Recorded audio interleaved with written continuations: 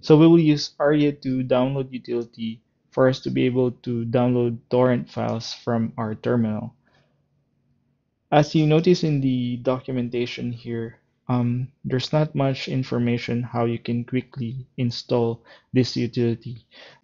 So instead of downloading the actual bin file, what you can do is go to your terminal and check if you have Homebrew installed, and just use the command brew install aria2.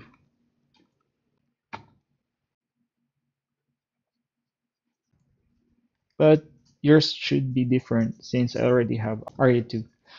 Just in case you don't have Homebrew installed, just head over to this URL and just copy this command and paste it in your terminal. Now that we have aria2, we'll try to explore some ways how we can use it. To use aria2, just enter the torrent and you can just start downloading it right away.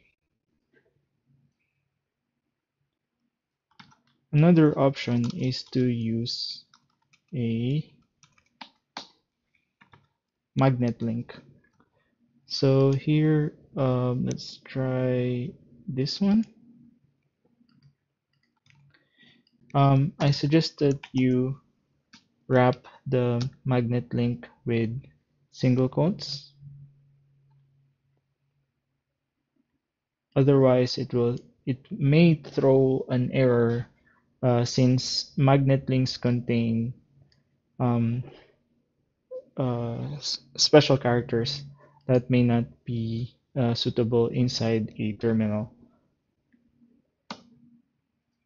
So one thing I like about using aria2 is that I can open new session in terminal and run multiple session of aria2, downloading the, different torrents at the same time.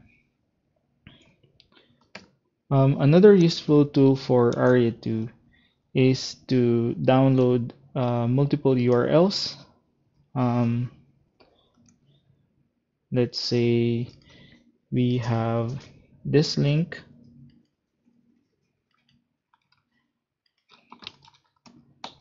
Oops.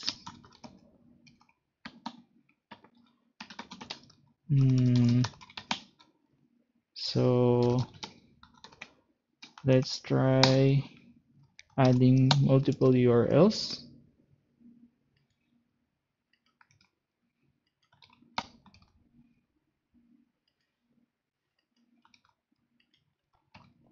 Okay.